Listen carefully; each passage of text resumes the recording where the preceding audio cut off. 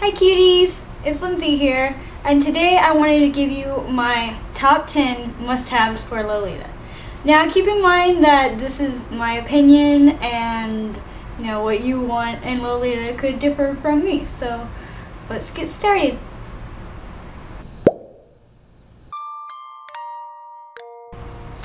So coming in at number 10 are cute shoes.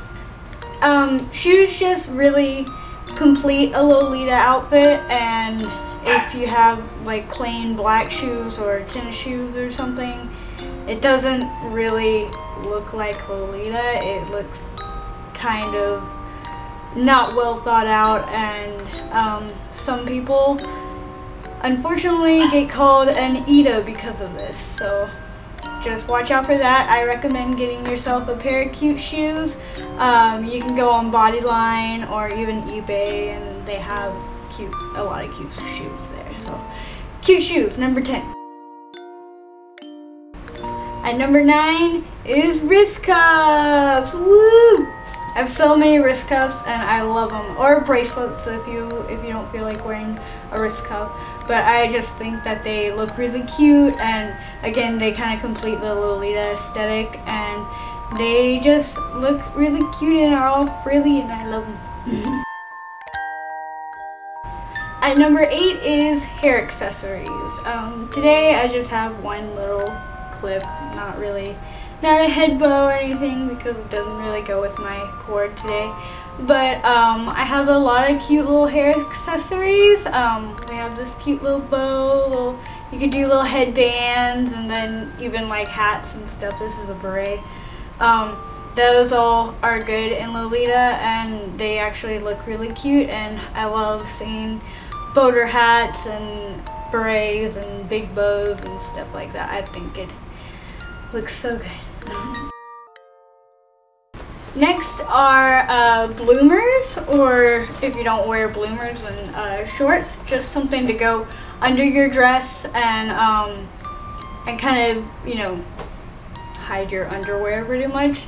And I feel a lot less naked when I wear bloomers or shorts, so just something to keep in mind if it's really windy where you are, bloomers or shorts. Those are all really good to have. At number 6 is OTKs. Just if you want to start off with just a pair of white OTKs, and just kind of build your wardrobe from there as far as socks go. Next is a bag. You don't have to have necessarily a Lolita bag. This one is a little heart bag from Angelic Pretty. You don't have to necessarily have a Lolita bag. It could just be a plain bag. But it looks a lot nicer if it goes with your cord. And so keep that in mind when you're choosing your bag. Pink goes with pink, purple with purple, brown with country, just keep that in mind whenever you're looking to carry your bag. At number 4 are wigs. I love wigs. If I have a bad hair day, I can just throw on a wig and not even have to worry about it. But if you don't like wigs, then just make sure that your hair is nice and clean and kept and brushed out, and that it's not just thrown up in a bun or in a ponytail or something like that. We want it to look nice and kept. Next are blouses. Definitely I would recommend to get a white blouse to start off with, just because white can go with anything that you're trying to do. Country, sweet, gothic, classic. It just goes pretty much with all of them. Just make sure that it is just a plain blouse to start off with. This one just has a nice collar and a button down, and it's a long sleeve. And yeah, it's really cute. At number 2 is a petticoat. Yay! So petticoat is pretty much what gives the Lolita the bell look of the dress, or A-line if you're doing an A-line Lolita look, but most of the time it's that bell or cupcake look. I would say you should spend the money to get a good petticoat, just because if you get it off of eBay or go to like a party shop or something, they tend to wear down over time and they don't really stay poofy or anything like that. But definitely I would say spend the money to get a good petticoat. There's classical puppets. This one is One Day in Paradise, and I've had no problem with this. It's such a good petticoat. I wear it all the time, and I also have multiple petticoats that if I need to give it a little more poof, then I can just slip on under this and then it'll have a really big poof.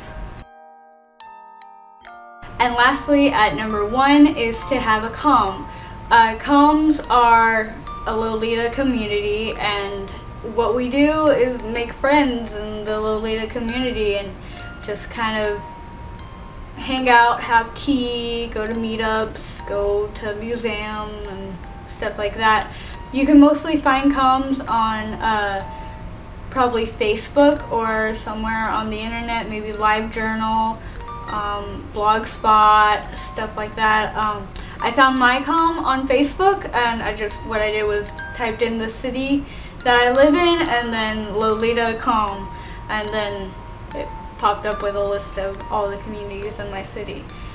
And really, I don't know where I would be without my comm. I don't know if I would still be into Lolita. I mean, I'm sure I still would be, but I would still be a lone Lolita instead of a Lolita that goes out and actually does Lolita-esque things. So I would say definitely get into a comm. I mean, if you're not into comms and you don't really feel like hanging out with other Lolitas, then that's fine too. But I mean, I personally I love hanging out with my fellow Lolitas. It's just so much fun. So this has been my top 10 for what you need in Lolita, or what I think I need in Lolita, and I can't wait to see you guys next time. Bye bye!